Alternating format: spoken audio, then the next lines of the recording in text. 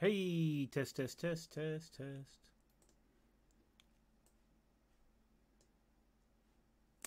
Okay, what's up?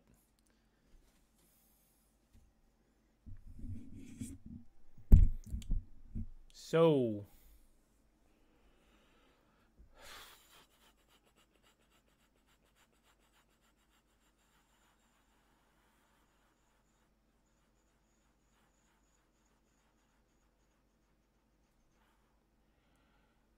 well, what I got going on here is we are practicing a little bit with my Microsoft Surface, and this is really just a test run to see if this would even work, and it apparently is working. So, what I got going on is the Microsoft Surface is connected to my main desktop PC because when I was streaming just from the Microsoft Surface, I wasn't really getting a very good stream. I was getting I was having some issues with connections uh, and lag and all that kind of stuff. The other thing that was going on a lot was when I was just streaming from the Microsoft Surface is that Adobe Fresco, which I have open here, wasn't quite able to handle both streaming and um, running Fresco at the same time. The Surface couldn't handle both these programs, especially when I turned on the live brushes. So I'm messing around a little bit today with live brushes and just going to practice a simple watercolor. I'm using the watercolor live brushes and I'm really just testing them. I haven't really used them yet. I just did to see them. So this is just kind of a test of to see if this is going to work. So um, let's see. I've got an example image up here. So Fresco is Adobe's digital drawing program. Um, it seems to be a little laggy on the Surface. This is a Surface Pro 5. It seems to be a little laggy on it, especially if I have it plugged in, it does a little better. So, um,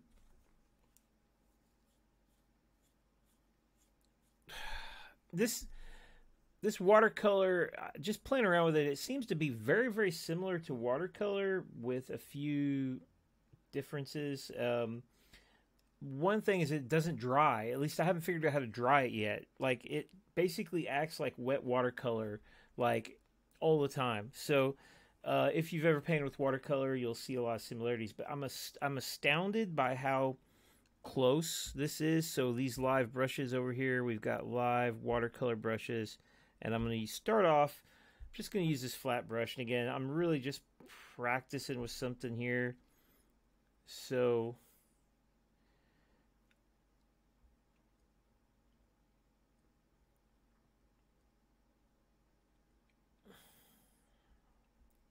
working on the shape. This is going to be a cat, and this is just a simple watercolor painting of a cat. I've got the brush pretty small right now. I'll probably make it a little bigger here in a minute.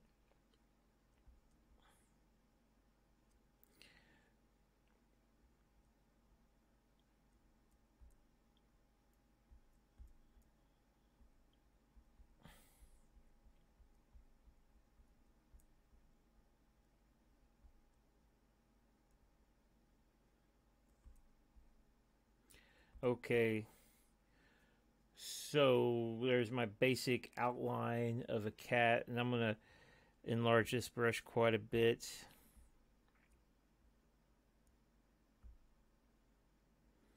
So you can drag and click here. We'll do this. And so normally with watercolors, I work, kind of like light to dark. Um, and that's pretty much the same for all paint. And so I might put on my light washes, and then I'm going to let them dry, and then I'm going to put on more washes. But with this program, that doesn't seem to work, or at least what I tested with it earlier, because once you've put on paint, it just stays wet. So These water droplets, I mean, they're kind of amazing me because they act and look so much like real water, real watercolor, and the way that the water flows. So with watercolor brush, you've got over here, you've got an adjustment for water flow. So right now it's set at 60. That's how far out the water, like kind of like how much water. So if I put 100 in here, and you get, there's 100. Now let's try the same blotch with 0 water flow.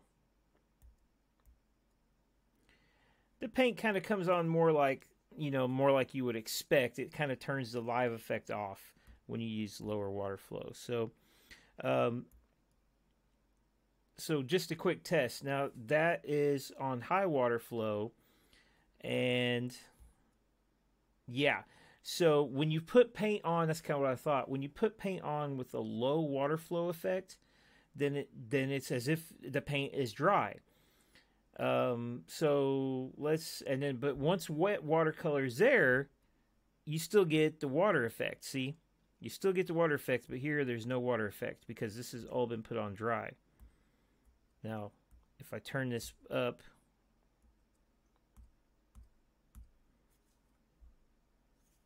yeah, sometimes it just, like, I'm clicking on it, and I've clicked on it like 50 times, and it's just not really working. There it goes. It does get laggy sometimes, and I think it would work better if it had more, if it was plugged into the power adapter right now. I don't have it plugged in.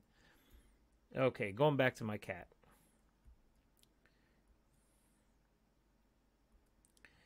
Let's try some darker brown now.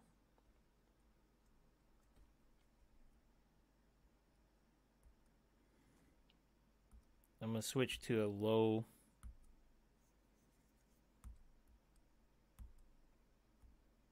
flow. So here's the problem. The paint is definitely spreading out more than I want it to here. And like, so I guess the way to deal with that would be to just erase that.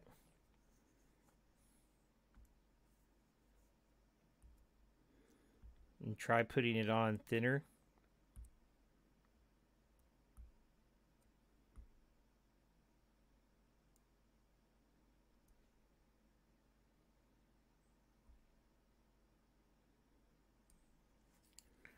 Okay, go back to this soft wash brush now, but I'm going to turn water flow way down.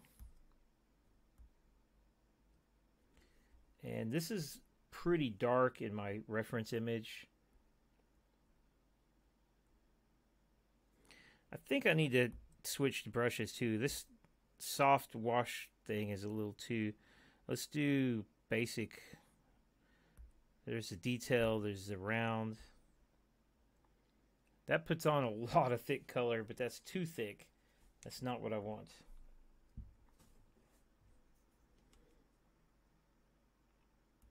And it loses, the basic watercolor brush loses some of that softness that I like.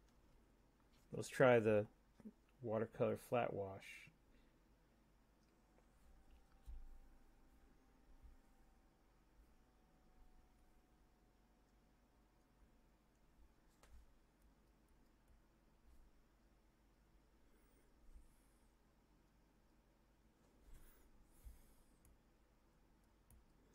So I've noticed once you put on some color, like, and I try to put, like, I've got 100% black now, and it really doesn't even affect the color, but it's so wet. It just keeps, it's like trying to paint, like, it feels like trying to paint with way too much water. So, you turn to, like I would turn the water down, but it doesn't matter because there's already a whole bunch of water there, so it still kind of flows out. That does help though. That is getting the color more kind of where I want it to be. Now here, I haven't actually painted yet, so you can see the black is coming down full strength like I want it to. I want a little brown here.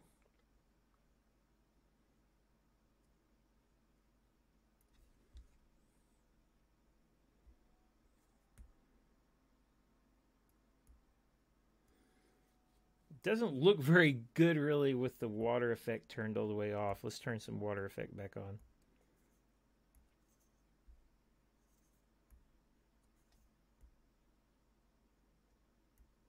Ugh. Blah. Ruined it. Try the detail brush. I mean, it's a really interesting concept they've come up here, but I mean, I'm sure if I could figure it out better, but it is seriously a lot like painting with real watercolors, but without the ability to really control them the way I'm used to. You know, I'm like used to being able to like, oop, too big. I'm used to being able to control watercolors by controlling, you know, the amount of actual water in the brush, and with this I just can't. It's like I just don't feel like I can, at least.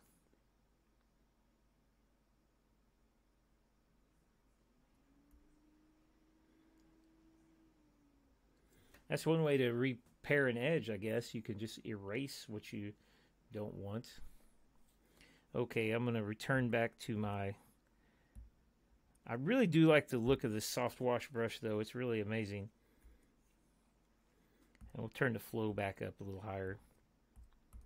I think the default is like 60% on this one. Jeez.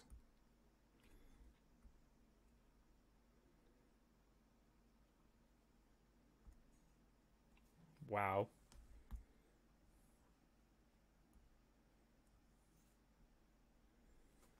It just turns it into a gigantic mess. It's like impossible to really control. It just spreads out so much.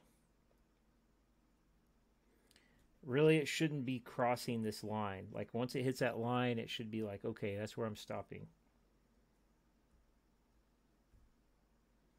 This is 100% black.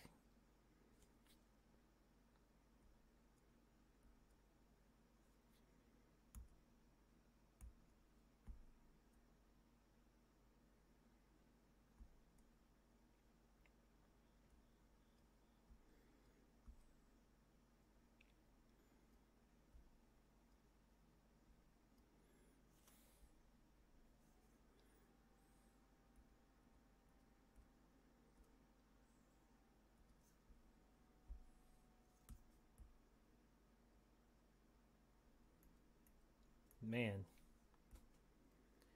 It's like, it's pretty awesome. Oh, that's a huge brush, by the way. Maybe that's my problem. Maybe I have the brush just way too big.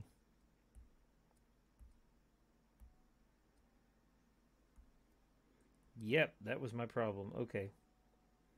Now it's way more reasonable.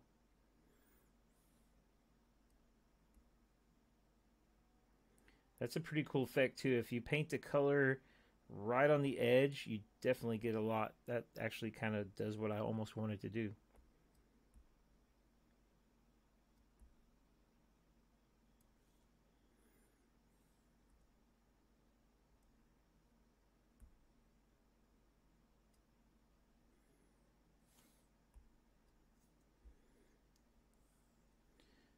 All right. Let's give this kitty an eye.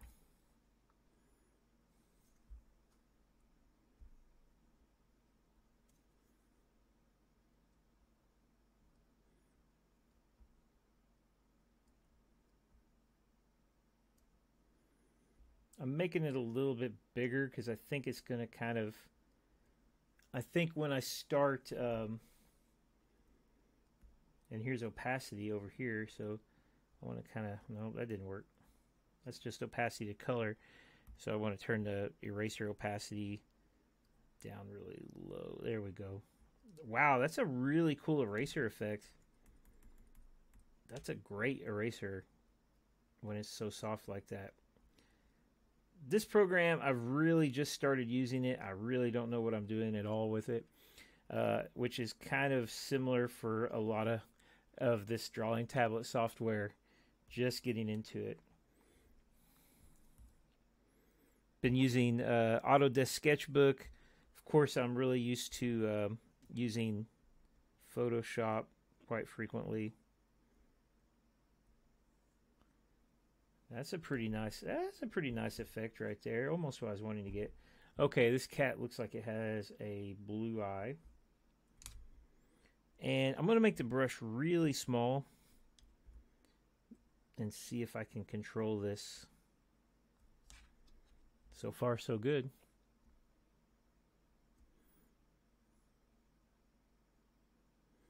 Yeah, you got to use really small brush size. Okay, now we'll do something in this range of almost cerulean blue. And oh, that's beautiful the way that kind of, oh, look at that. That is incredible the way that kind of connects together, the color. That is so cool.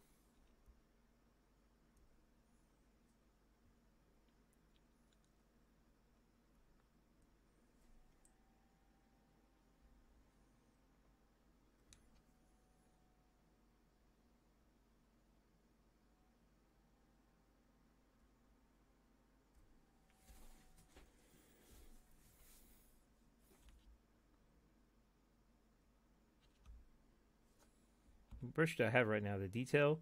Yeah, I've got the detail brush. Okay, I'm going to turn water flow way down.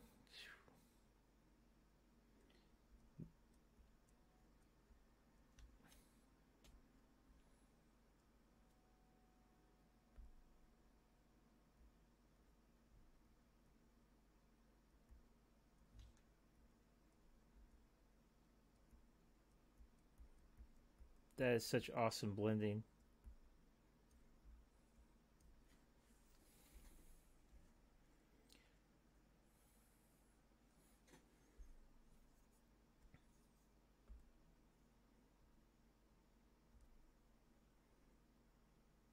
I think I need a little more flow to do. It does slowly. It's so cool the way it just slowly kind of fades out. I mean, it's so much like painting with real water color. It's still blowing my mind every time I put down a new brush stroke with it. It just blows my mind.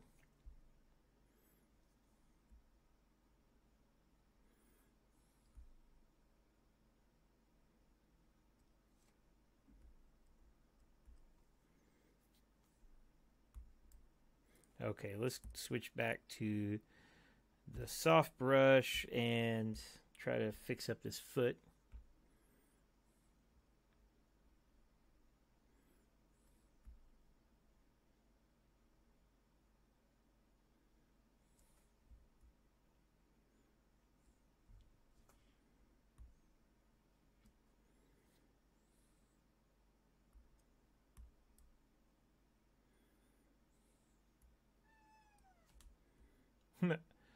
My real cat's just meowing at me, Mr.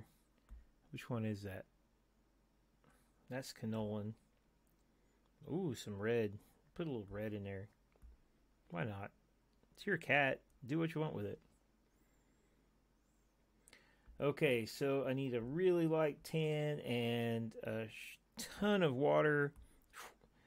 And this part here is just going to be more of a tan. There we go. And I need that. There's a huge difference between the small brush and the big brush. So yeah, there's a lot of advantages to digital painting, like just hitting the undo button. That's so cool that you can just hit the undo button.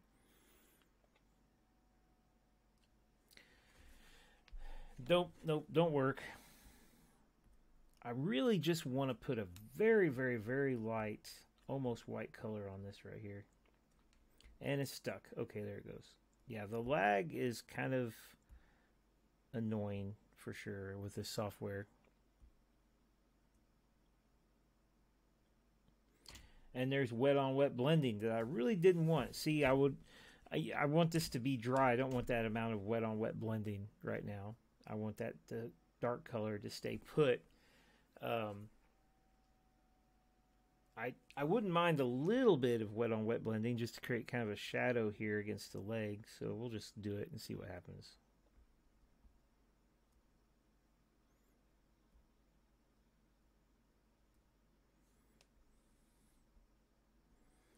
Well, I got a cat.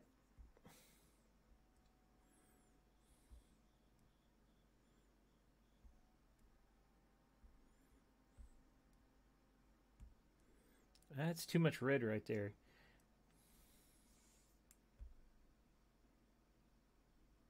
Yeah, the eraser.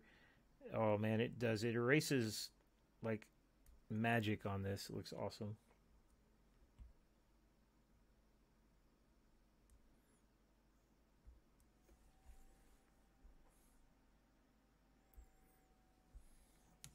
Looks like in my reference, there's a hint of a back foot right there, and I'm gonna try. It's almost actually a little bit of like a grayish blue.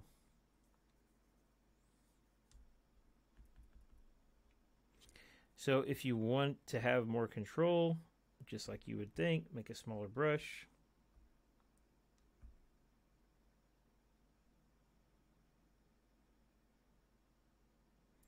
Don't overlap. We got a space between the water here, so as soon as the two waters overlap, well, not bad. What do I got the water flow set on this thing? 100%.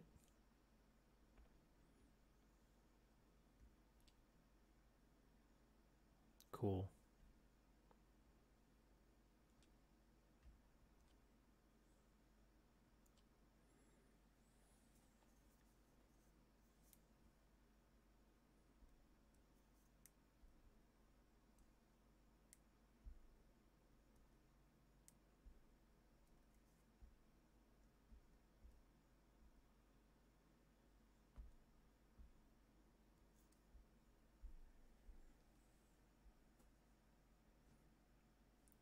That's too much saturation.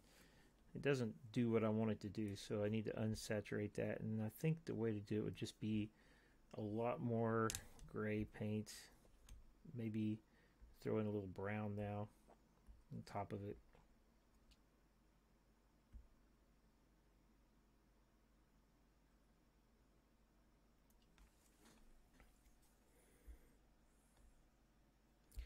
And it looks like I need some pink here.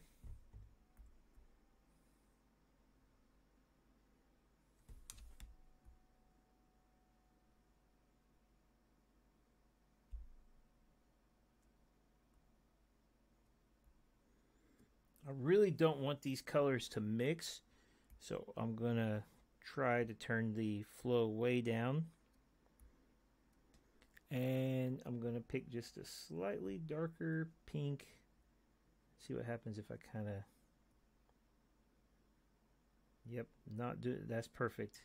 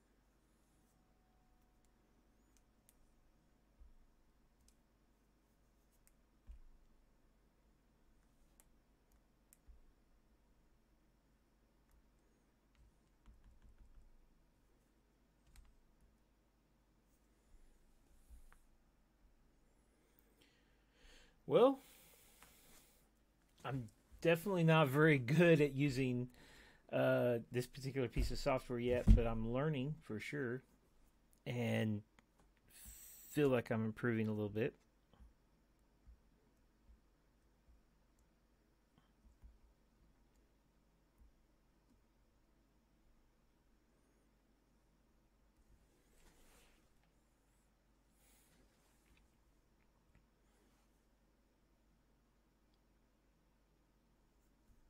I just don't like this area of pure white. I mean, I really want like, I just want like some kind of look. I mean, like even really, really just water from your water bowl and watercolor has kind of like a look to it, kind of a grayish, like something's there even though nothing's there.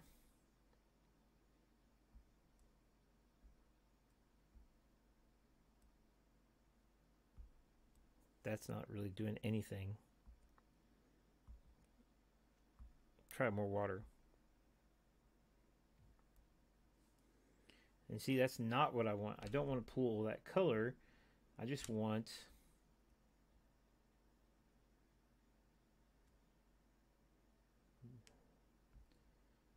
like a look of kind of like that right there. See, I don't want that to happen. I don't want to pull that color over. There ought to be a like a drying tool almost, like a tool where you could just be like, now it's dry. Whoa, how did that happen? Where'd that crazy mess come from?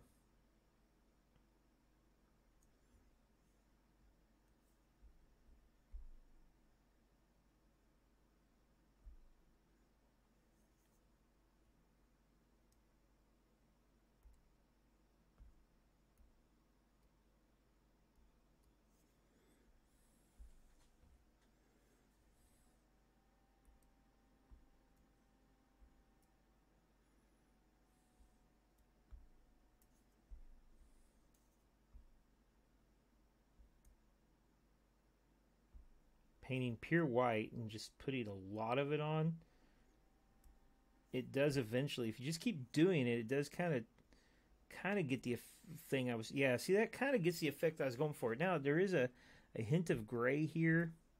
Let's try just a very light gray.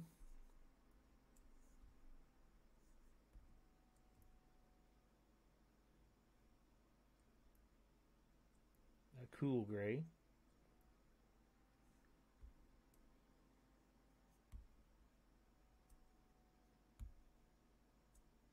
Oh, it just says, see, it pops up there, pure water. I just noticed that.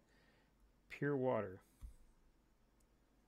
Does that mean there's not enough paint there to actually, why does that say pure water?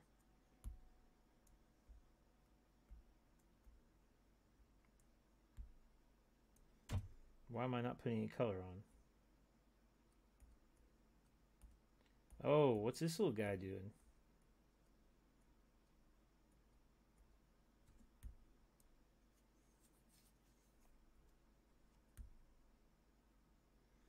Okay, now I'm putting pure water on. I see, I hadn't noticed that before. So there's, okay, so there's blue. That's pure water. Tap it again. Then there's your paint. Pure water.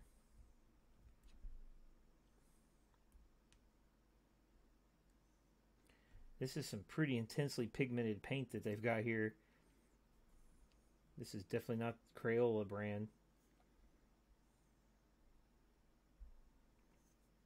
Here, we'll give the little kitten some green stuff to hang out with.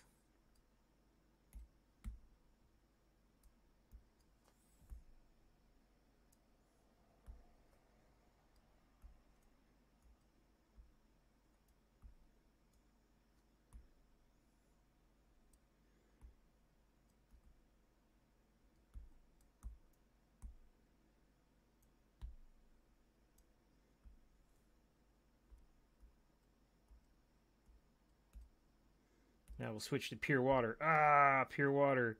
I can't, you know, this has definitely got to take some massive process power to move all these pixels around, because it's like pretty realistic the way it's moving all of this paint around.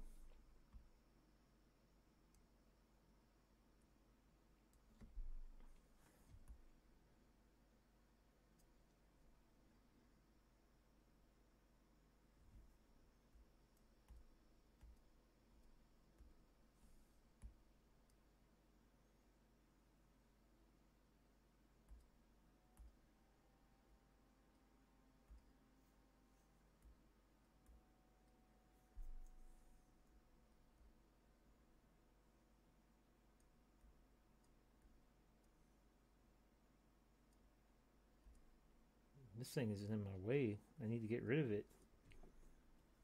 There it goes.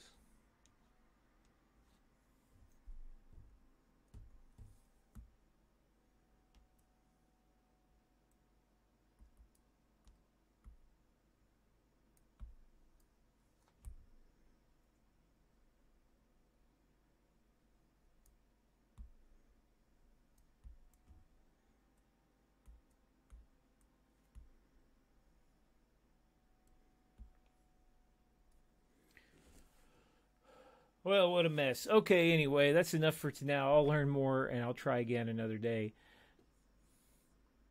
See you later.